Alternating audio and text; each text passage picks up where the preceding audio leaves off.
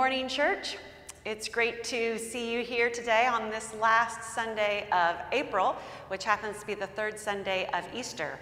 This Easter season lasts for 50 days, and so you see that the Paschal candle is lit behind me as a reminder of the resurrection, and we keep it lit throughout every Sunday during the Easter season. A couple of things about our worship this morning. One is we're delighted to have the choir leading us in the service music, and so I hope that you will join along.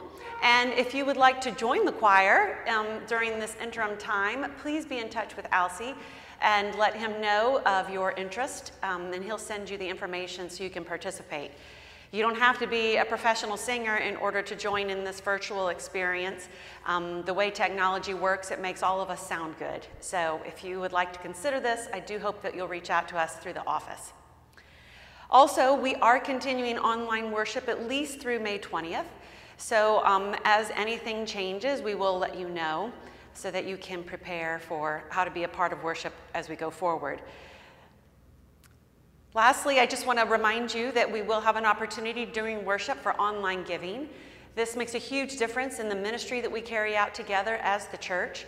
There are ways that we make possible our response to the world through various organizations we support, and we intend to continue supporting them this year. So your donation to the church, your contribution, your pledge makes all of that possible, and we hope that you will consider how you can continue to contribute even during this time. So as we begin our worship, I hope you have your leaflet in front of you, and I invite you to find a comfortable position and to prepare your hearts and minds for the chance to praise and worship this morning.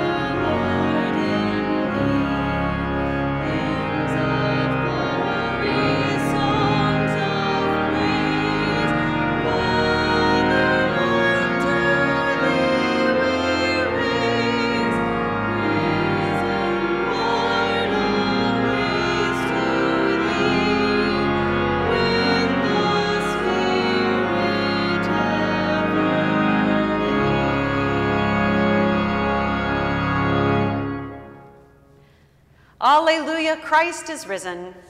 The Lord is risen indeed. Alleluia. Almighty God, to you all hearts are open, all desires known, and from you no secrets are hid. Cleanse the thoughts of our hearts by the inspiration of your Holy Spirit, that we may perfectly love you and worthily magnify your holy name through Christ our Lord. Amen. Glory to you, Lord God of our fathers. You are worthy of praise. Glory to you. Glory to you for the radiance of your holy name. We will praise you and highly exalt you forever. Glory to you in the splendor of the temple, on the throne of your majesty. Glory to you. Glory to you, seated between the cherubim. We will praise you and highly exalt you forever. Glory to you, we open the depths in the height of the dead. Glory to you, the Son and Holy Spirit. Praise you and highly exalt you forever.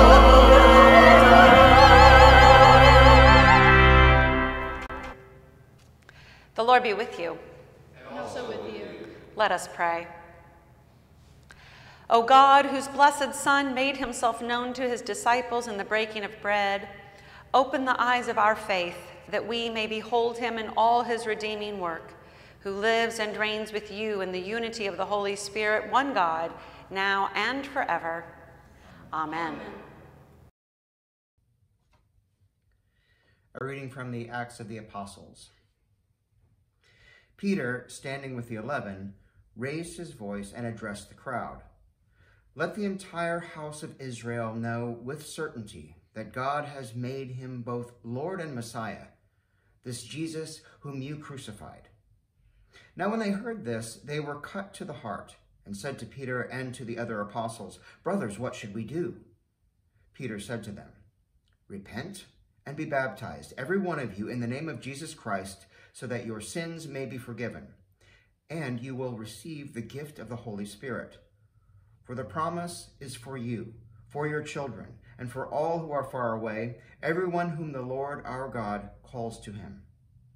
And he testified with many other arguments and exhorted them, saying, Save yourselves from this corrupt generation. So those who welcomed his message were baptized, and that day about 3,000 persons were added. The word of the Lord. Thanks be to God.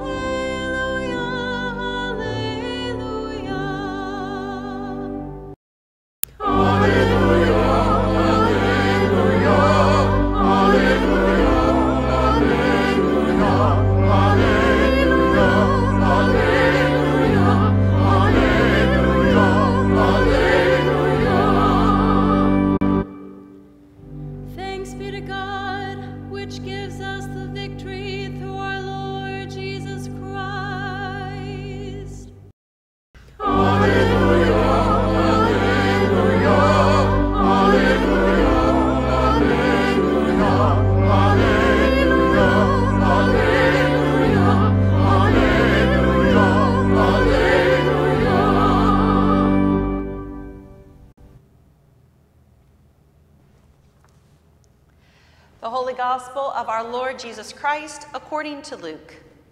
Glory to you, Christ. On the first day of the week, 2 of Jesus' followers were going to a village called Emmaus, about 7 miles from Jerusalem, and talking with each other about all these things that had happened. While they were talking and discussing, Jesus himself came near and went with them, but their eyes were kept from recognizing him. And he said to them, "What are you discussing with each other while you walk along?" They stood still, looking sad. Then one of them, whose name was Cleopas, answered, "Are you the only stranger in Jerusalem who does not know the things that have taken place there in these days?" He asked them, "What things?"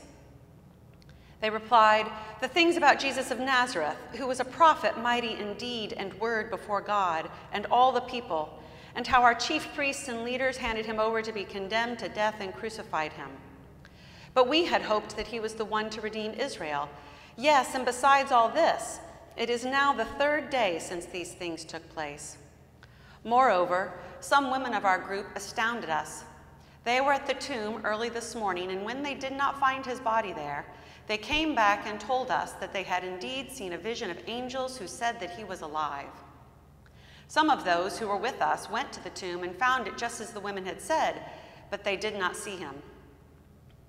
Then he said to them, "Oh, how foolish you are, and how slow of heart to believe all that the prophets have declared. Was it not necessary that the Messiah should suffer these things and then enter into his glory?" Then, beginning with Moses and all the prophets, he interpreted to them the things about himself in all the scriptures. As they came near the village to which they were going, he walked ahead as if he were going on. But they urged him strongly, saying, "Stay with us, because it is almost evening and the day is now nearly over." So he went in to stay with them. When he was at the table with them, he took bread, blessed and broke it, and gave it to them. Then their eyes were opened, and they recognized him, and he vanished from their sight. They said to each other, "Were not our hearts burning within us while he was talking to us on the road, while he was opening up the scriptures to us?" That same hour they got up and returned to Jerusalem, and they found the 11 and their companions gathered together. They were saying, "The Lord has risen indeed, and he has appeared to Simon." Then they told what had happened on the road and how he had been made known to them in the breaking of the bread. The Gospel of the Lord. Praise to you, Lord Christ. Alleluia, alleluia, alleluia, alleluia, alleluia, alleluia, alleluia, alleluia.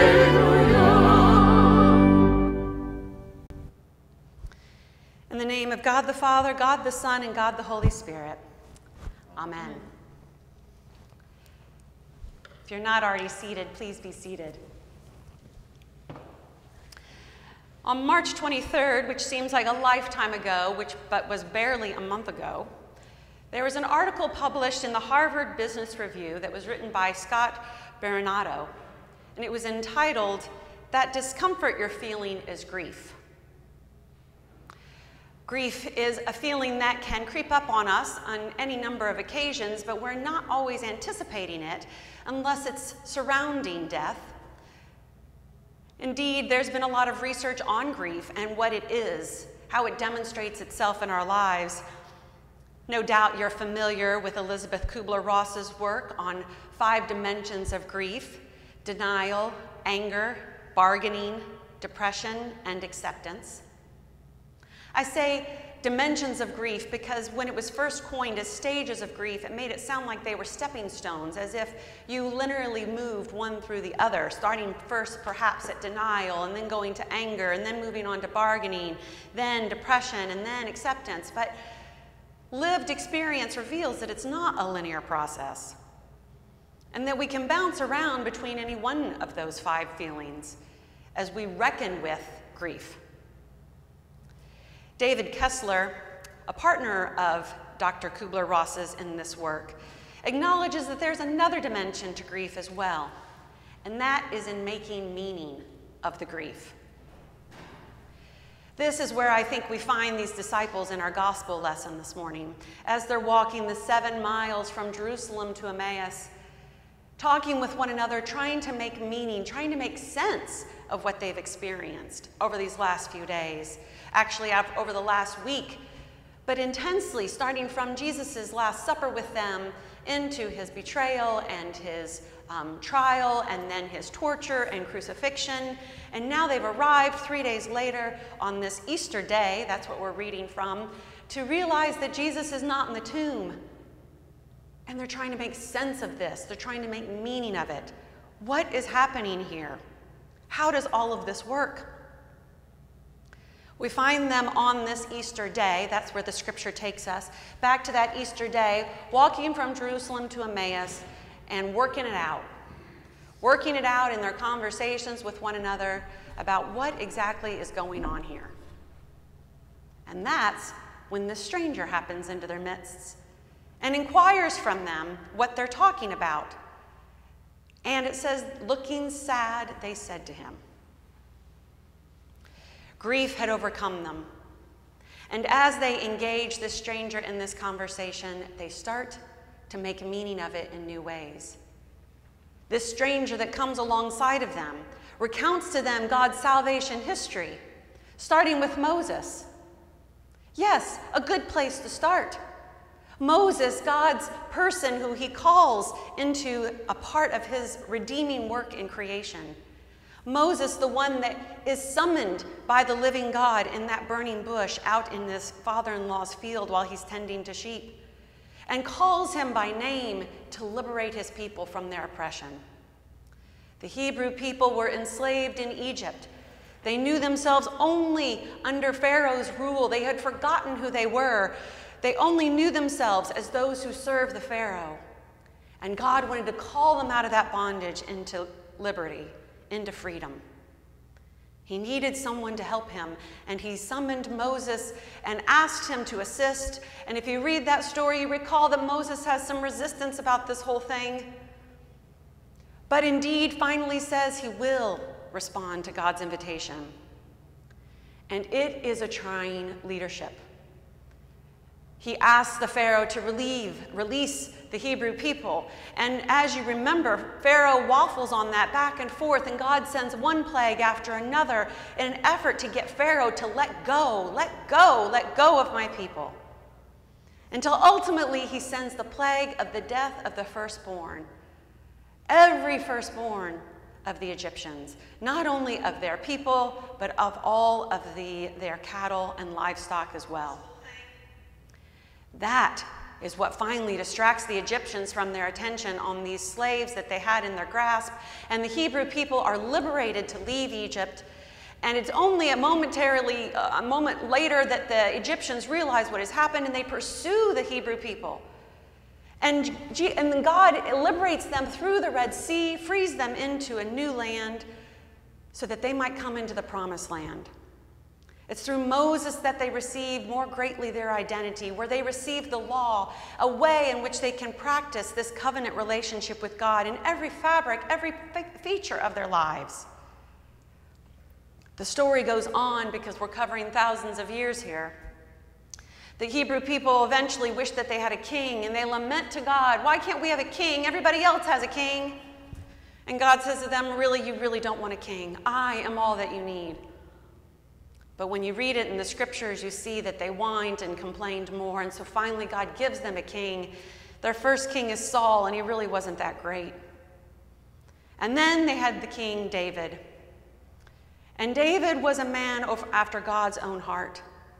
David was a king who knew he had a king and remembered who God was in his life and in the life of the people that God had called, this Israelite community, these Hebrew people who God called and made his own.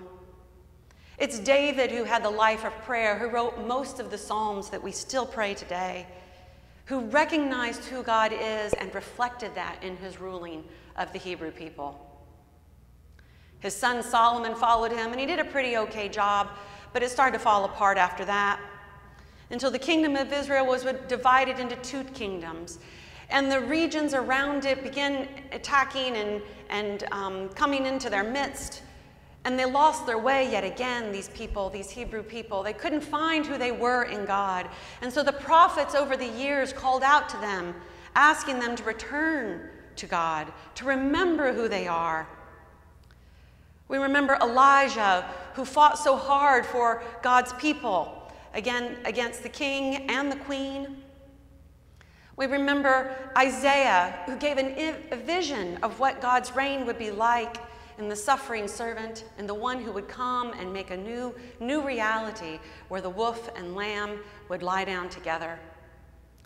Or the prophet Micah, who said the words which so many people remember even today, "What does the Lord require of you but to do justice and to love mercy and to walk humbly with our God?" Or Ezekiel, who was given the vision of dry bones out in a field and witnessed the living God unite those bones, sinews and muscle and skin, and then breath into a people to raise up the people that God needed. Or Hosea, another prophet who speaks of the Hebrew people's betrayal of God as an unfaithful wife. And God is put in the part of the loving husband who's been betrayed.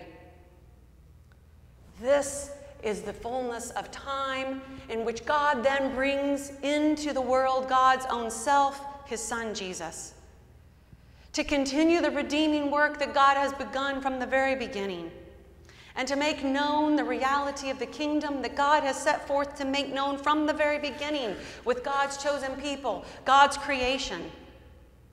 John the Baptist heralds the coming of the Christ. He goes out into the wilderness and says to everyone, "Repent, turn from your wicked ways and live. The one who is coming after me, I'm not even worthy to untie the sandals of." And it is Jesus who comes. Jesus who has been given the Spirit. "The Spirit of the Lord is upon me," Jesus says when he reads from the scriptures in the synagogue of his family. "The Spirit of the Lord is upon me," he says, "because he has anointed me to preach good news to the poor. He has sent me to proclaim release to the captives and recovery of sight to the blind, to set at liberty those who are oppressed, to proclaim the acceptable year of the Lord." This is why Jesus came. And it's in his ministry, only 3 years long, that he seeks to reveal what God is up to. The saving work that God is about, he demonstrates it with his very life in the healing that he does. And even when John the Baptist, imprisoned, wonders, "Jesus, are you really the Christ, or are we to wait for another?" Jesus sends word back to John and says, "Remember what he has seen, that the blind receive their sight, the lame walk, the sick are healed, and the oppressed are liberated." This is the kingdom that Jesus has come to bring to fulfillment. And he told his disciples that it would require him to suffer and to die and to be raised again. And they didn't believe him. Peter, the very one that's in this scripture, told Jesus, "No, I'll never let that happen to you." And if you recall, Jesus says to him, "Get behind me, Satan, for your ways are not the ways of God." This is what Jesus, this stranger on the road to Emmaus, is recounting to these two disciples, making meaning of all that they have seen and experienced, helping them realize that this is the fulfillment of what God has done. That Jesus, in coming into the world, did not come to abolish the law, but to fulfill the law and to give us the way in which to love the Lord our God with all our heart, soul, mind, and strength, and love our neighbor as ourselves. This is the meaning that's being made from all of this. And the disciples discover it, not in his words, but in his actions. When he joins them at the table and he breaks the bread, a familiar engagement that they always had with Jesus, their Lord. It's then that they see him. I wonder what meaning God is trying to make in the suffering that we now experience, in the grief that we have, the losses that we are counting. Imagine with me, if you will. Imagine that you're out on the sidewalk and a stranger comes along and asks, "Why are you wearing masks and gloves?" Would you not say to that stranger, "Are you the only one in the world that doesn't know that we have a pandemic, a viral pandemic? And here it is that we were trying to make something good happen in the world. We were trying to do our part to bring about a new reality, and everything's gotten knocked off course. The structures that we've used, the ways and the mechanisms that we've availed ourselves of, everything is not as it was. And imagine, if you will, Jesus speaking into this situation, revealing to us how God will make meaning come from this, and enlist us in the effort. Everything that we've known has been reoriented. We can't find our meaning in our job or in our income. All of that's gotten shifted around. We can't find meaning in the same way in our affiliations and in our clubs. Sometimes we're not even meeting with them. We can't find meaning in our achievements. Some of them seem ridiculous. We can't find meaning in our future, our imagined future, one that includes a 401k or some type of retirement plan. We're not even certain that that'll exist in the same way. We can't find meaning in our purchasing power, in our ability to purchase and to exercise some type of control through the use of our money. And that is when Jesus speaks into the grief and loss and gives us the meaning that we actually need, the meaning we're longing for. Our meaning is in the risen Lord. It's in the redemptive work of God. And we need to remember that it's God that brings life from death. The Spirit of the Lord is upon me, Jesus said, because he has anointed me to preach good news to the poor. He has sent me to proclaim release to the captives and recovering of sight to the blind. He has sent me to set at liberty those who are oppressed, to proclaim the acceptable year of the Lord. That's what Jesus came for, and that's what Jesus still wants to do. This last weekend, on Friday night into Saturday, an email arrived in your inbox if you are on our email mailing list, giving you some ways to consider how to attend to the societal woes that have been made so evident in the suffering that we now all collectively endure.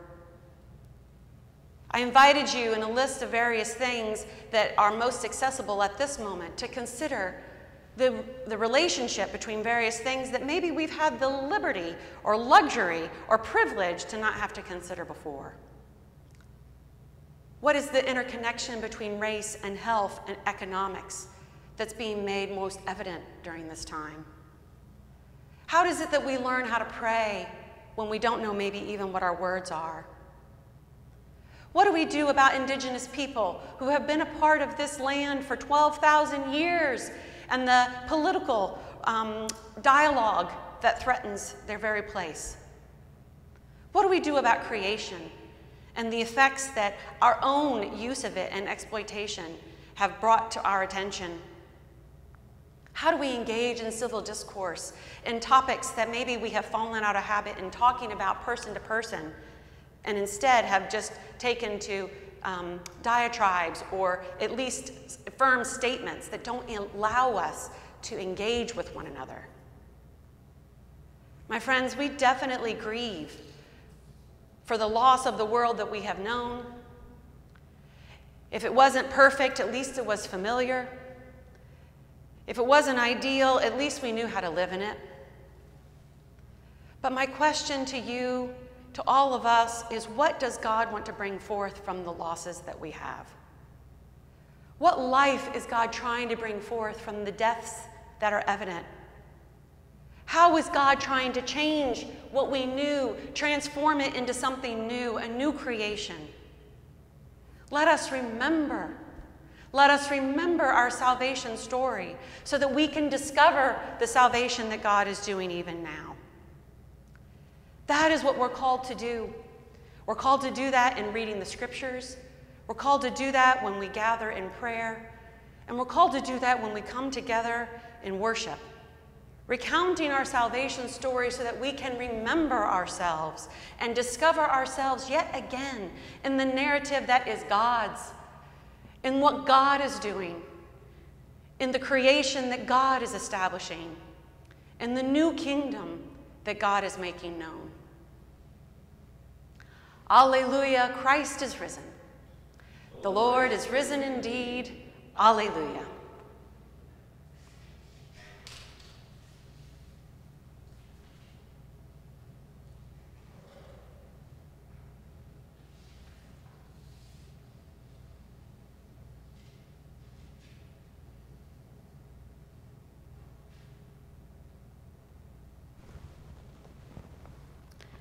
I invite you now to stand as we affirm our faith and say together the words of the Nicene Creed.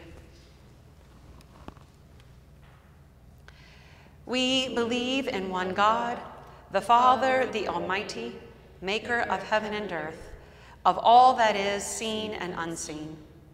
We believe in one Lord Jesus Christ, the only Son of God, eternally begotten of the Father, God from God, light from light, true God from true God, begotten, not made, of one being with the Father. Through him all things were made. For us and for our salvation, he came down from heaven. By the power of the Holy Spirit, he became incarnate from the Virgin Mary and was made man. For our sake, he was crucified under Pontius Pilate. He suffered death and was buried. On the third day, he rose again in accordance with the Scriptures. He ascended into heaven and is seated at the right hand of the Father. He will come again in glory to judge the living and the dead, and his kingdom will have no end. We believe in the Holy Spirit, the Lord, the giver of life, who proceeds from the Father and the Son. With the Father and the Son, he is worshiped and glorified. He has spoken through the prophets. We believe in one holy Catholic and Apostolic Church. We acknowledge one baptism for the forgiveness of sins. We look for the resurrection of the dead and the life of the world to come. Amen.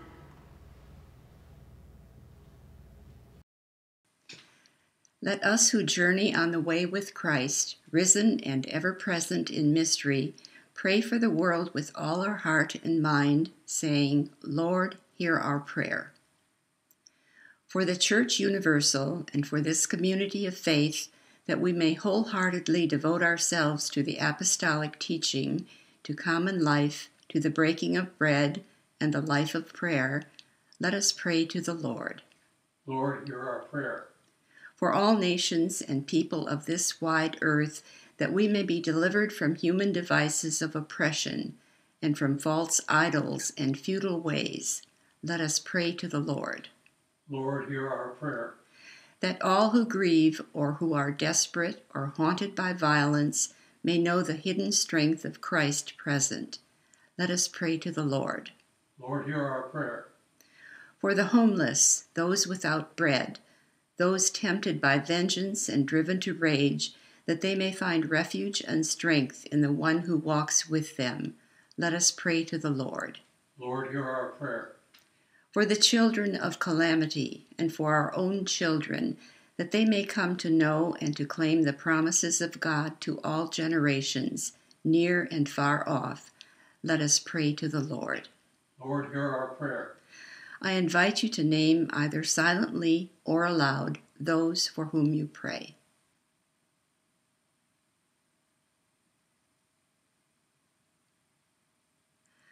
For all of those who are on the front lines of providing for people's health and safety, medical personnel, first responders of all kinds, employees who serve in the chain of providing food and medical supplies, mental health professionals, government officials, and others known to you alone, let us pray to the Lord. Lord, hear our prayer. Preserve us all, O Lord, and take us home to your heart, so that all our lives may be woven together in prayer and praise, through Jesus Christ our Lord. Amen. Amen.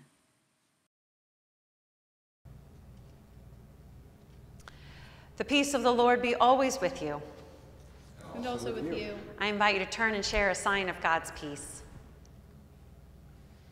Peace.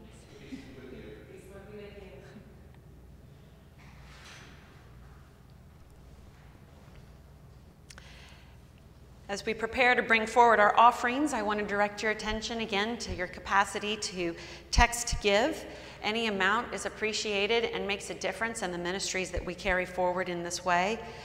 I would add to our prayers, it occurred to me, of the significance of religion in a spiritual life in navigating all of this. And so not only for our Christian brothers and sisters, but for our Jewish brothers and sisters and Muslim brothers and sisters and others who are taking to God in prayer the circumstances we all find ourselves in. We trust God's work in and through us. Walk in love as Christ loved us and gave himself for us, an offering and sacrifice to God.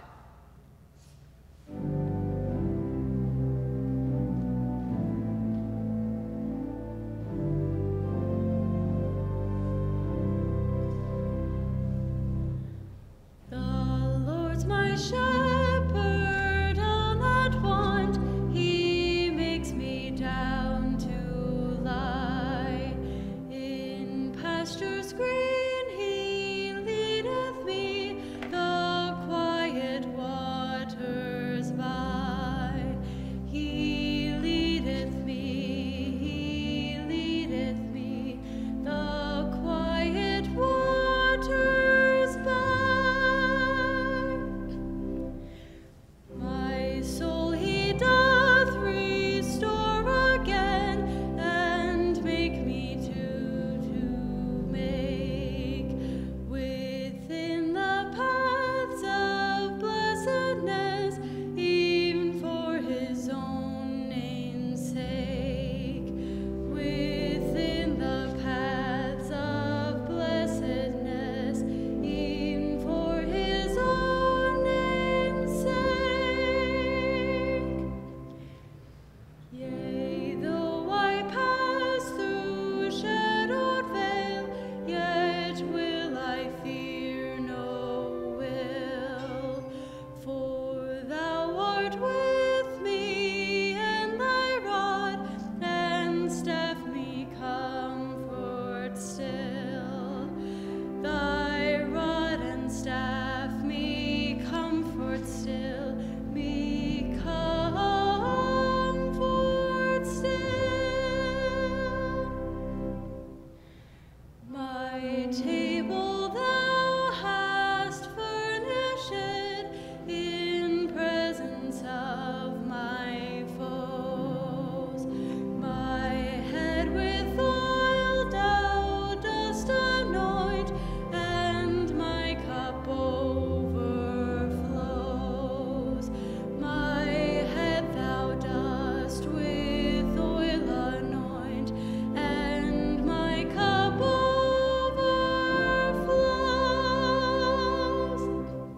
Goodness and mercy all my days will surely follow me, and in my Father's heart always my dwelling place shall be, and in my heart forevermore thy dwelling place shall be.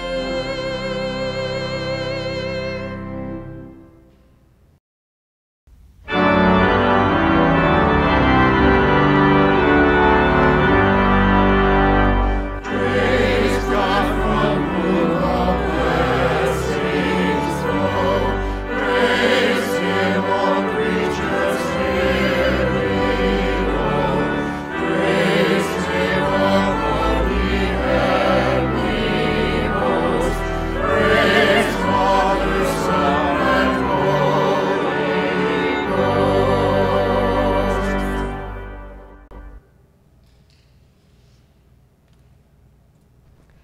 As we gather together at this holy table,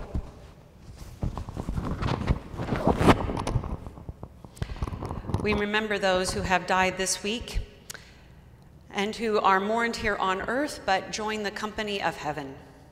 We remember this morning June Bridgewater, grandmother of Erica Hagen, and we remember Ron Barlow, father of Gail Hagel, grandfather of Elizabeth, Jenner, and Christopher.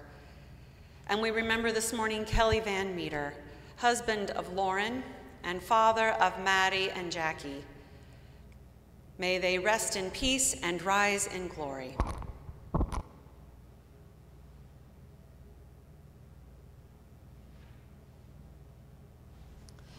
The Lord be with you. And also with you. Lift up your hearts. We lift them to the Lord.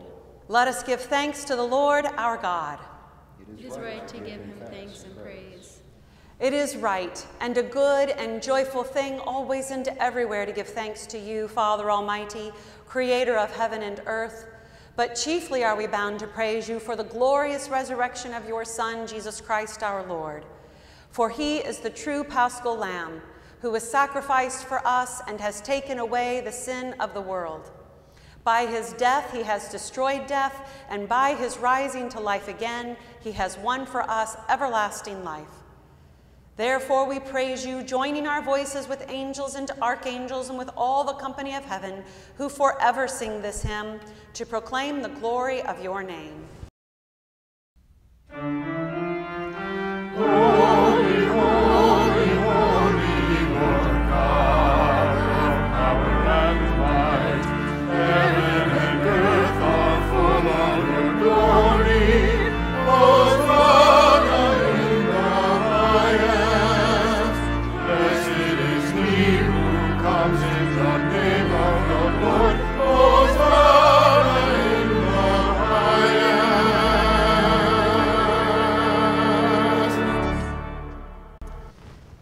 We give thanks to you, O God, for the goodness and love which you have made known to us in creation, in the calling of Israel to be your people, in the word spoken through the prophets, and above.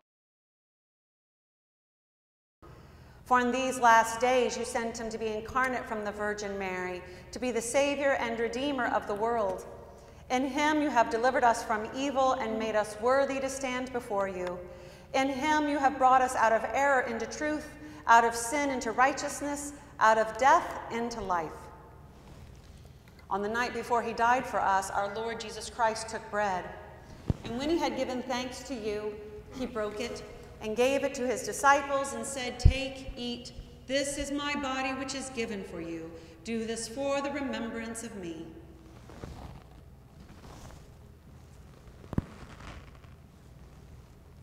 After supper, he took the cup of wine, and when he had given thanks, he gave it to them and said, "Drink this, all of you. This is my blood of the new covenant, which is shed for you and for many for the forgiveness of sins. Whenever you drink it, do this for the remembrance of me."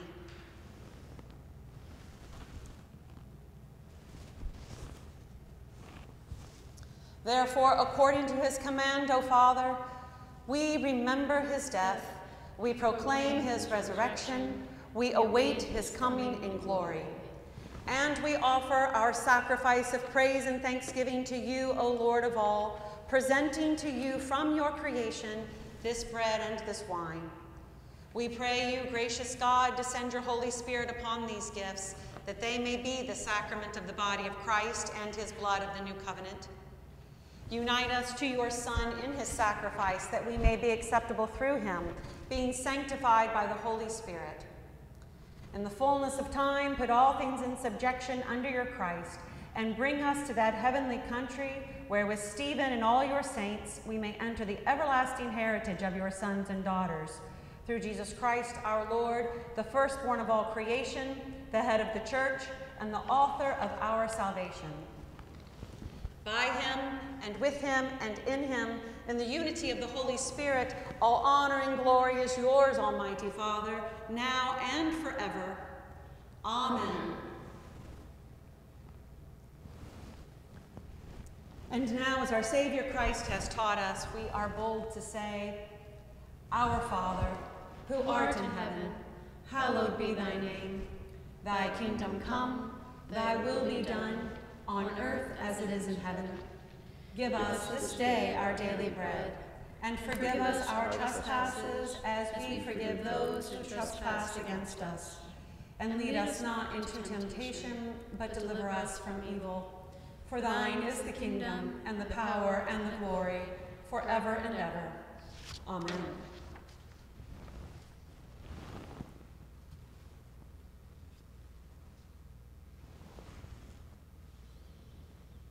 Alleluia. Christ, our Passover, is sacrificed for us. Therefore, let us keep the feast. Alleluia.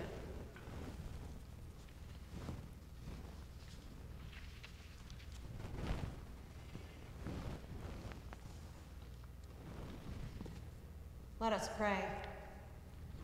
My Jesus, I believe that you are truly present in the blessed sacrament of the altar. I love you above all things and long for you in my soul.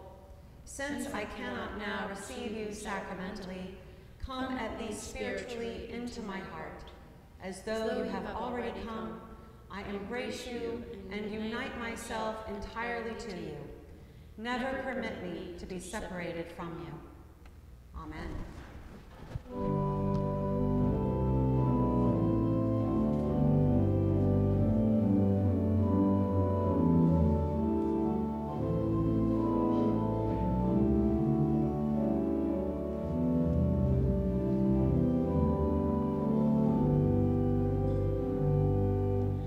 Shepherd of souls, refresh and bless thy chosen pilgrim flock with manna in the wilderness, with water from the rock. We would not live by bread alone, but by thy word of grace, in strength of which we travel on to our abiding place.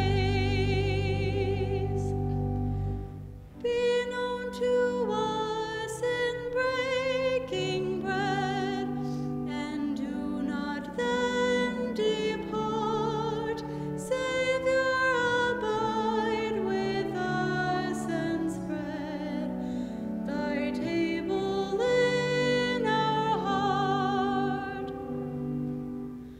Lord, sup with us in love divine, thy body and thy blood, that living bread, that heavenly wine, be our immortal food.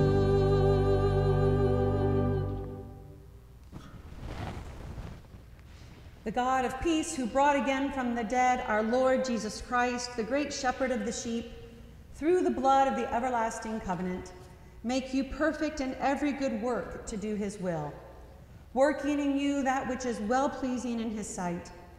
And the blessing of God Almighty, the Father, the Son, and the Holy Spirit be among you and remain with you always. Amen.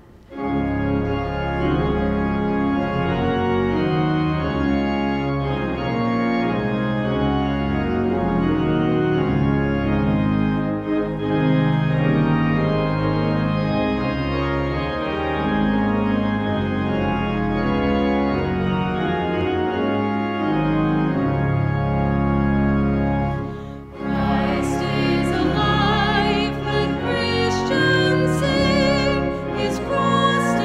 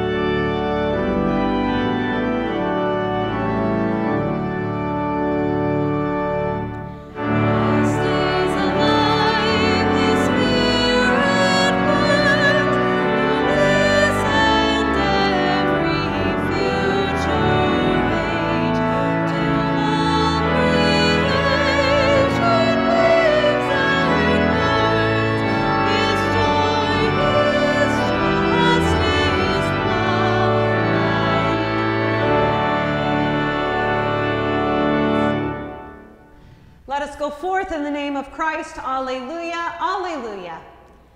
Thanks be to God. Alleluia, alleluia.